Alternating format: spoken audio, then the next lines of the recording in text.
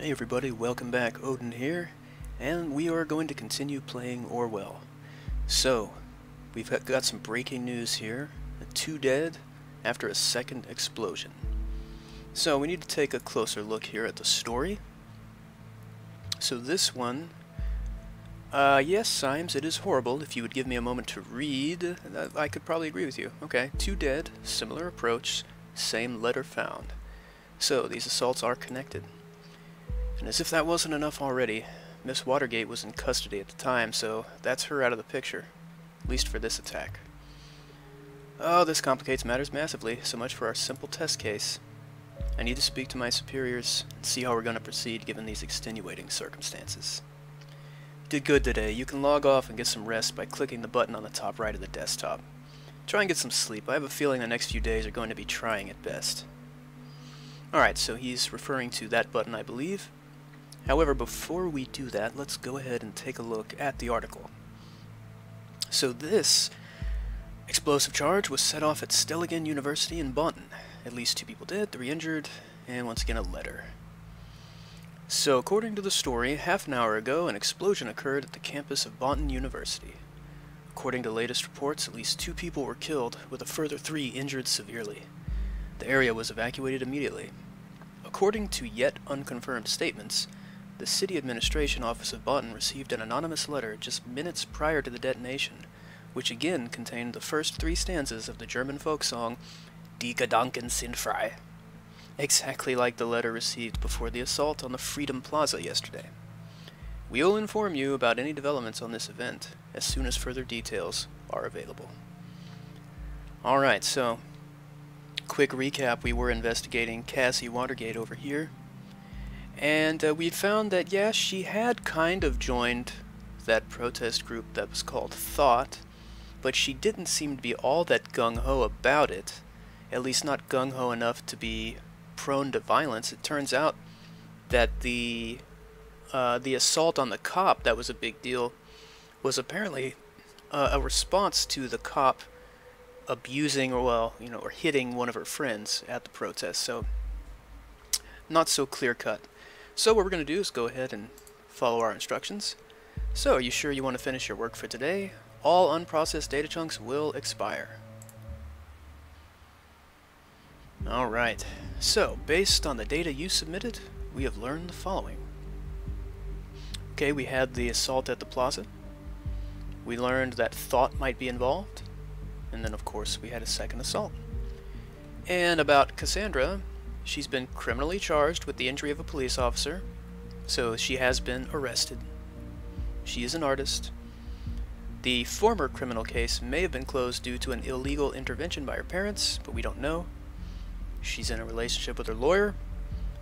She seems to have undergone a radical change after she joined Thought. The data we collected shows that she has a potentially dangerous personality. And then her friend Juliet claimed that Cassie was just defending her when she injured the officer. And as I said, she has been arrested. So that's the summary of our first day. Time to move to day 2. Or episode 2, as it were. Alright, welcome back. I hope you don't mind if we get started right away. We have tons of work ahead of us. I met with my superiors, and they wish to continue with the test case. They believe in the capability of Orwell to handle this. Oh, and you, of course. My superiors agree with me. Based on the information you have already extracted, the activist group known as Thought is worth investigating. It seems that this Goldfells is an important member of Thought, so we now have clearance to consider them as a target person. Now that Goldfells is a target person, there may be new data chunks. Data chunks. I was trying to say data chunks and available at the same time.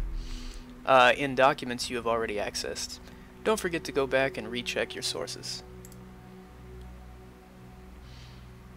Alright, so now that we have this new profile, as he was telling us, we can go back to previous articles and things we've already read and see if there are new data chunks as they refer to Goldfells. And that, of course, is just the name we know him by. Alright, so here is yesterday's arrest record. Okay, so the arresting officer was redacted, and where she's being held has been redacted. The suspect was arrested in her flat. She willingly opened the door and cooperated with the arresting officer after having the warrant announced and her rights read to her. So she wasn't resistant, she wasn't hostile or anything like that. It's good to know. Okay, so let's check our headlines again. So this would be the latest. Connection between Bonton bombings evident. So attacks against Stellian University in Bonton and Freedom Plaza are connected, experts conclude.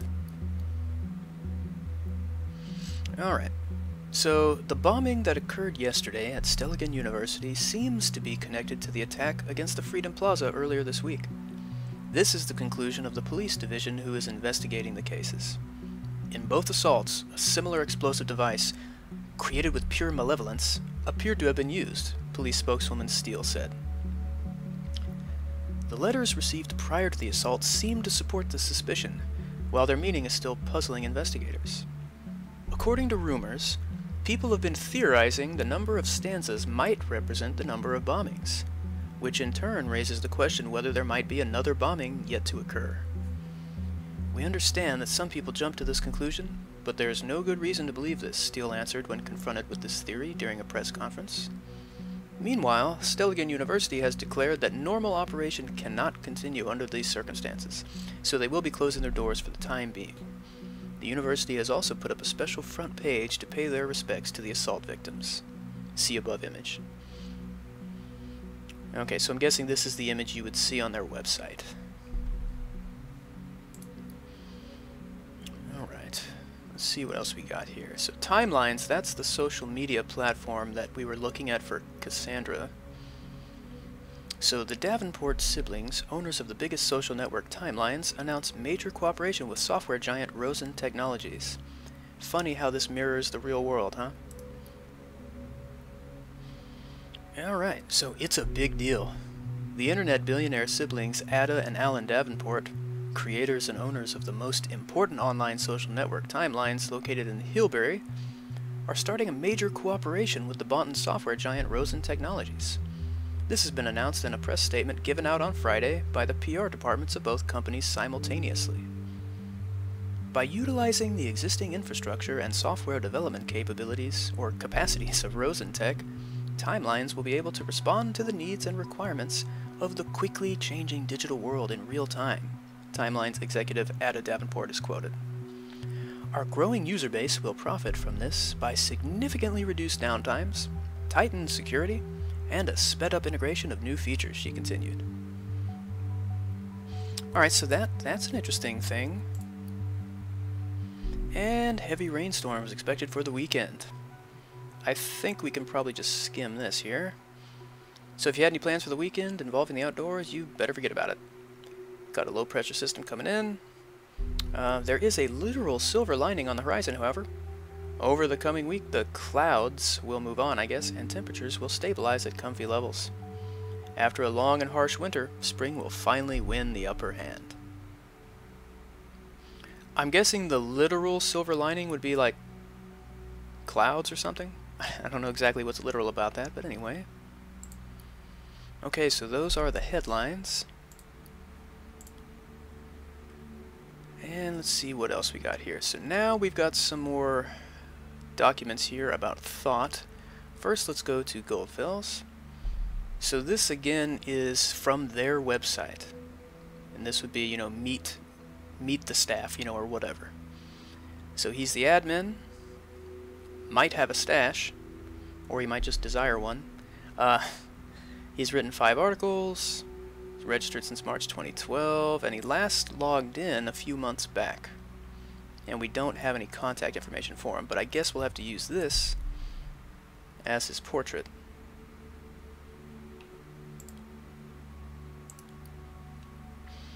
Okay, so we read this blog entry before, where he talked about the German folk song. And I guess they want us to add this to his file, the fact that he did talk about that song. So this connects him to the letter, possibly. So the letter. We are right, it seems. Alright, so when he was still young, long before he immigrated to the nation in 1993, so he did immigrate in 93. An immigrant, Guess it'd be interesting to find out where he came from. And he apparently is the creator of the blog The Thought, an activist group with the same name as this blog. If Goldfels is the one who created the blog, perhaps he founded or even was the leader of the activist group. Alright, got some comments down here. And we did read these before, but we're just going to see if we have any new data chunks. Yeah, it doesn't look like it. Alright. Okay, don't see anything new there, but we do have another entry that we looked at before. Well, actually, had we read this one before? I thought we read one by him and one by Cassandra under her name. It's like Catharsis or something like that. Okay, maybe this is new. Alright. So this is from July 2016. I thoroughly believed we were able to capture minds. If only we could garner attention on thought as a group and what we stand for. It seems my ambition was once again too much. After 1.5 years, recruiting 2 of my students and arranging 3 demonstrations like the one held at Freedom Plaza, I feel obliged to ask myself where we stand. Have we reached our goal? What has been sacrificed along the way? In short, are we true to the initial goal that formed the group? Frankly, and sadly, the answer to the latter is a resounding no. We let ourselves be consumed by anger and hatred towards those we thought to do us wrong. Thoughts are free, but that does in no way mean that they can attack and do whatever they wish. Instead of blaming others, I now see my high aims might well be the cause for all the events of the past months. More than anyone else have thought, I feel responsible. As a consequence, I will halt my active engagement in this group. I firmly believe it shall be for the better of everyone involved, especially my students from Stelligan. Yours sincerely, A. Goldfels. So the dude is a lecturer at the university where the bombing just happened. That's interesting. So here's a comment. Please reconsider. Guy hurt there was only a goddamn cop. They had it coming for long. It was messy, I know, all the way back to the thing I messed up organizing. But hell, look at the bright side. We made the news. This is what we wanted. What you wanted. Alright, so Goldfels apparently resigned in July of 2016. Whatever active engagement means. Still an interesting fact. He is a lecturer, if not a full professor. What now, Stelligan? The same Stelligan where a bomb just exploded? You know what I think about coincidences. I won't repeat it. Alright, so he mentioned that Thought held 3 demonstrations, and we're looking at the 3 stanzas and possibly 3 bombings. Recruited 2 students for Thought.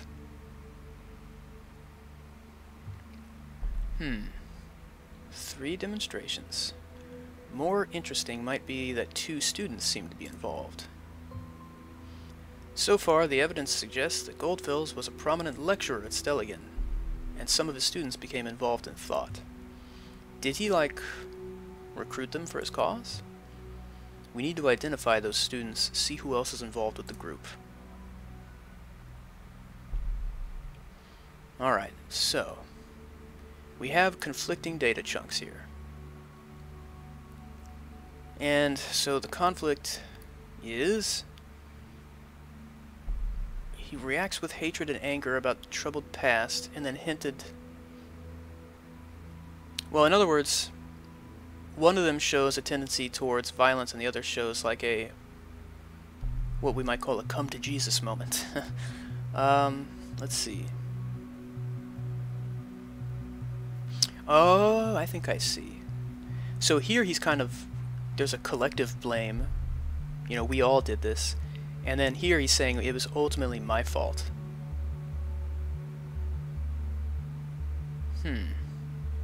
That's, well, it's kind of hard. Honestly, I think, even though this may well be a lie, I mean, I think this is more relevant.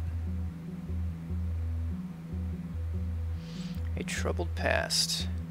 We'll have to get to the bottom of this. Alright, so here's a new document. So this is Stelligan's website. Knowledge, science, wisdom. Oh, they arrested a suspect in the bombings. Gotta check that in a minute. Alright, so let's see. So this is from today. Yesterday evening, an explosive device went off on Stelligan campus, killing a Stelligan student as well as a lecturer. Several other individuals have been severely injured. The authorities are investigating. This is an unspeakable tragedy, Stelligan President Hopkins said during the press conference that took place this morning. In the light of recent events, it is impossible to maintain daily routine. This is why I have decided to suspend all educational services of Stelligan University until further notice. Therefore, Stelligan campus will remain closed at least for the rest of this week, with no educational courses or events taking place. And we saw that their canteen a few days ago got Best Public Dining Hall in a Nation's Best competition. See if there's anything we might glean that might be important here. So these are the departments and I guess the degrees offered. Yeah. Well. Media ethics is currently unavailable due to Representative Professor A. Goldfels having retired. Well. And I think that links to his bio page, but let's... Applied physics, okay. Let's click on his page. Being a luminary in his profession, Abraham Goldfels gladly accepted the offered professorship in the field of media ethics at Stelligan, from which he sadly retired in the fall of 2016. So his name is Abraham. Abraham it is, well done. He was a professor of media ethics. Did you notice the bombing locations seem to be closely connected to Thought members? There could be a pattern emerging. Thought has held 3 demonstrations, yet there have only been 2 bombings, which might imply, well, it's definitely a shot in the dark, but we absolutely need to do everything we can to prevent another attack. Take a close look at the past of each member with Thought. Find out the locations of all demos they have held. That might yield a hint. Yeah, so that's the same thing I was ruminating about here just a little while ago. Right, there's another photo of him. This would be his official photo. We'll update it. Alright, so previously, Professor Goldfels has held a position as a journalist at Der Reporter, one of the most renowned German daily newspapers, so he's a German immigrant, and was also a chairman of the Global Media Ethics Congress. In his works, Professor Goldfels never relents to emphasize the importance of privacy over public interest. Alright. So he was a journalist previously, which makes sense then that he would be a professor of media ethics. He would have first-hand experience. And then, of course, he was a chairman of the Global Media Ethics Congress. Member of an ethical congress. Just the average run-of-the-mill terrorist trait. Wow, that's a whole lot of information about this Goldfels, yet only one other page could be indexed. Very strange indeed. I think the next course of action should be to look for other people of this thought group, like the students he mentioned. And look at this. In his significant publications, he is the author of a book entitled Die Gedanken sind frei. So we see the German connection coming through here. And it's a modern-time declaration of independence towards mass surveillance. So he's gonna have a problem with Orwell. He's gonna have a problem with me. Well, what do you say to that? He literally wrote the book. Yeah, no kidding. Alright, so we got a bunch of new stuff to check. I want to see this headline about the arrest. So, breaking news. First suspect in connection with assaults arrested. I wonder if this is about... No, we already had the article about Cassie, right? I don't remember. I don't know, maybe we didn't.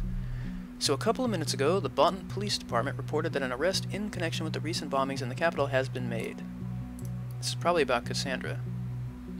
Yeah, a woman arrested. I thought that they had arrested someone specifically related to the university bombing. Okay. So this just makes it official. A couple of minutes ago, the Bonton Police Department reported that an arrest in connection with the recent bombings in the capital has been made. A young woman has been brought into custody thanks to investigation efforts of a special task force, police spokesman Kaufman said. How the woman is related to the bomb attacks, Kaufman did not cover. However, it is rumored that the suspect is well known to authorities by other incidents. That's somewhat true. Alright, so back to the website. Apparently there's something new on this front page. Or not on the front page, maybe? I guess we gotta check here. So here's alumni, people who have graduated from here. The legacy of a university is carried on by its most remarkable alumni, some of which are honored on this page. So here's Orlando Bufford, a Stelligan alumnus of the biotechnology course, and he's the founder and CEO of one of the highest grossing online grocery trading companies, Imcato. Now there's a familiar name, Catherine Delacroix. Ever since her early study years as a student of criminal law, Catherine Delacroix has been a member of the party. In 2009, when the party had been elected as government, Delacroix was named head of the newly created Ministry of Security. Yeah, so she was a Stelligan alum. Oh, and look at this, what a small world. It's Cassandra's boyfriend. Joseph Langley opened his own law office in the city of Bonton some years after his graduation from Stelligan in 1992. His law office is probably best known for having defended construction entrepreneur Elwood Hendricks in what gained public attention as the Lion's Share scandal. And then Joanna McElroy. Having studied medical technology at Stelligan, Joanna McElroy now is the host of the eponymous daily TV show 4 at McElroy's, in which she covers psychological family issues. Okay. So what is this? Welcome to the internal Stelligan University class attendee system, also known as ISACOL, or something like that. Pick a class by completing the 3-step wizard below. Please select a semester. Alright, so if I remember correctly, Goldfells retired in July of 2016, was that right?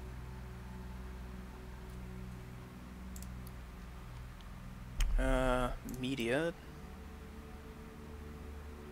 And here we have Goldfells. So he taught a class in the summer. Okay, showing 27 attendees of class number 58332 during summer semester 2016. So this is the list of students. Lamont Becker, you failed. Lots of B's and C's. Sandra Costa was a guest, so she was an auditor of the class, and not a registered student. This poor person, Monty Dyer, has failed the exam one time before, but they did pass this time. Not admitted to take exam due to too many missed. Now this Goldfells is kind of hardcore, huh? Hey, it's Juliet.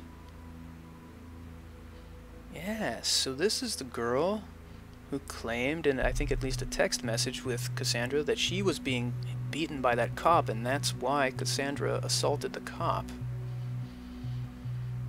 She got an A, and she had a master thesis registered this course. Well, that's interesting because she was at the protest, so we have seen this name before, haven't we? Right. She was a friend of Miss Watergate. Now it also appears that she was a student of Abraham Goldfell's. I think that's enough to warrant a report. Give me a few minutes. Alright. We have authorization to investigate Miss Carrington. Oh, I love it. Another tentacle. Alright.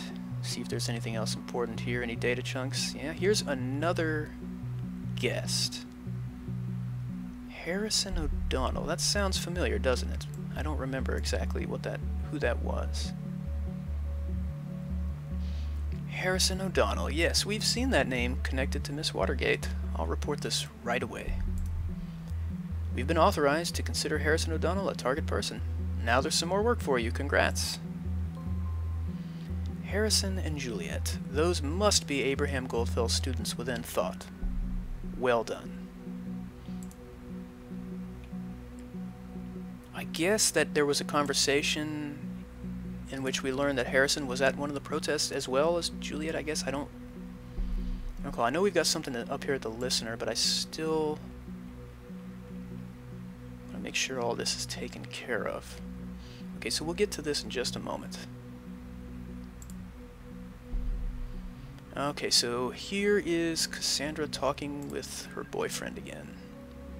Hey, you.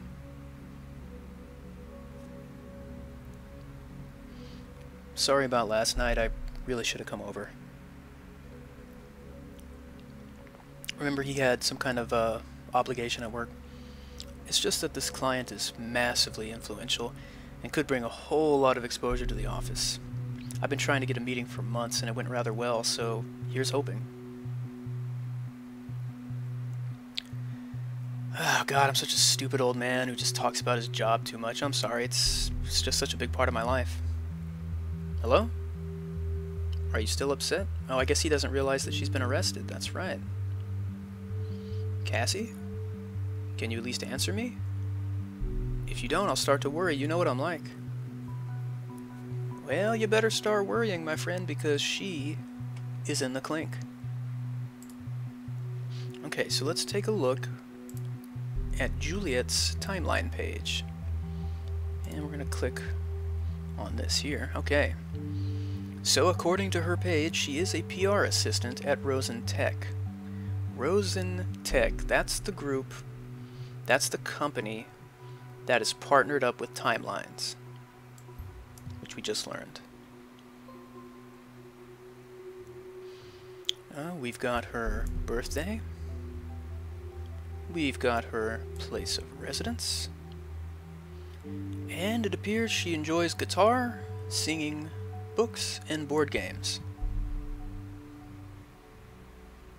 Alright, so she likes Stellian University, where she graduated from. She likes the targets just like Cassandra, the Farview Public Library, and Cafe Chestnut. So let's take a look at her wall here. So this is from last month. From Cassie, hi, you actually can dance, and I got proof now. And there's the two of them dancing. I guess I can't make this her photo. Okay. You still in bed? And here's Juliet. Is that really me? I gotta be careful around you, apparently. Great photo, though. Who took it? Nice try, Jules. A magician never reveals her tricks. Anyway, thanks for a great time, Cassie. I must admit, it felt kinda good to go out for once. Not that I plan on doing that again anytime soon. And here's Adam Dunbar. What? Every time I ask you out, you're so goddamn busy and then you fall for freaking muffins? If I ever had known that before. Sorry, Adam. Maybe you need to spy on me some more? That would be a very uncomfortable comment right there.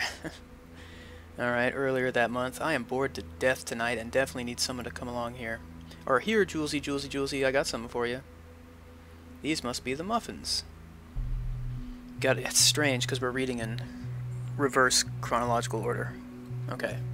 Oh no, my one weakness exposed for everyone to see. Okay, tell me, what must I do to get one of those? I'm prepared for the worst. Just go out with me and explore Boston's famous nightlife, will you? And then someone else. You got a message, Cassie. You need this recipe for my mom. Yuck. You know I'm not so keen on going out late night. Why is that in quotes? Plus, I don't dance ever. Care to spare me, please? So she dislikes going out. She did it anyway. Apparently for the muffins, and that's what that dude was joking about, I guess. But it's okay. I fully understand you. I think I will then spend the evening in bed, watch movies, and eat a hell of a lot of muffins. Out of frustration. Alright, you win. I'll be there in half an hour. That torture and cruelty by my friend. Now, where is Amnesty International when you actually need them? So, this just reinforces the fact that they're friends, but we already knew this. But I guess that confirms. Torture? Is that correct? What? Wow. Isn't she referring to what, like jokingly referring to what Cassie's doing right now? This only underlines her assessment as potentially dangerous from yesterday. No, it doesn't. Really? That's not at all what that... Okay. Oh, look what we got here. Happy birthday, honey. So good to have you back. To mark the occasion, we decided to update your profile on our family page. I hope you like it. So this is Esther. Maybe that's her mom. Welcome to our website. A man walks into a bar and meets the girl of his dreams. They marry, settle down, and have 4 daughters. We are the Carringtons. Alright, yeah, happy birthday from me as well. Have a good one. Wherever you are. And then back here, Juliet was being down on herself. Nobody took notice. Nobody cares. Nobody. What did Harry do this time? Geez, as much as I like him, you really need to ditch him. Maybe people would care if you would be, I don't know, less enigmatic? And then here, only 1 week left until I have to enter my thesis at Abraham's course, and then it's goodbye, Stelligan. I am a bit scared of the huge gaping hole this is going to leave behind. Ah, girl, you're gonna manage. I know it's a scary thought at first, but we'll stay in touch no matter what, hear me? Thank you, Amanda. I feel much better already. We definitely keep in touch. Now, this drives me outright mad. Even though Cassandra and I just got to know each other at the protest at Freedom Plaza, she stood up for me regardless, so they had just met each other at the protest, apparently, when all this stuff went down. That's interesting. This woman is a heroine, not a terrorist. Go Cassie. Okay, and then whoever this dude is, if one pisses off the government, one must expect them to respond accordingly. Action causes reaction, that simple-mindedness. Also, this doesn't sound like the Juliet I know. You wouldn't even accept the duty of being the class representative when you were appointed. How come you care so much about politics now? I'm not surprised you stand up for your beliefs. Underneath you're a strong one, but activism? Attending demonstrations? Is that still you? So apparently Cassandra was not, or I'm sorry, Juliet was not very interested in this stuff until right before the protest. First Miss Watergate, now her. Is there some sort of brainwashing going on? Sometimes people change their minds. Sometimes other people help to get the right mindset. Find out what you truly care about. This is about our freedom, and I know what it feels like not to be free. What would you want me to do instead? Sit at home being indifferent? Indifferent? No, I just see no use in occupying public plazas and throwing stones at poor men and women. This is a democracy. We have petitions for that. And here's Harrison. I'm so proud of you that you're capable of using the essential tool of any good slacktivist. Hell, I would like to post a really slow clapping sound, but Timelines doesn't allow it, so just friggin' imagine it if you can. Harry, while I really appreciate that you've got my back and everything, I don't think you need to intervene here. This is a Rick and Juliet only thing. Thank you. Alright, that was a lot of information. So we've got some new stuff to check out here, but we're going to have to check that out in the next episode. So I hope you're enjoying this Let's Play of Orwell. I certainly am. Please let me know what you think down there in the comments. Hit the like and subscribe button, and I will see you all next time.